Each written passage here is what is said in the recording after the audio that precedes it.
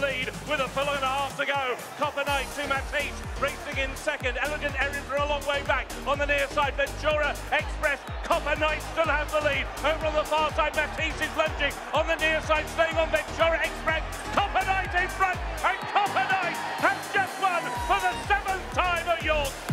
As they head down inside the final furlong and a half, Hugo Gregory has had things all to himself for a long time. Fellow Grey First Grade is off in pursuit, around about 3.5 lengths away, trying to come closer, and then Park Street towards the outside. It's Hugo Gregory in search of the winning line now as First Grade tries everything he can to close the gap, but Hugo Gregory is going to record a 4th win on the Westwood. Made all Hugo Gregory.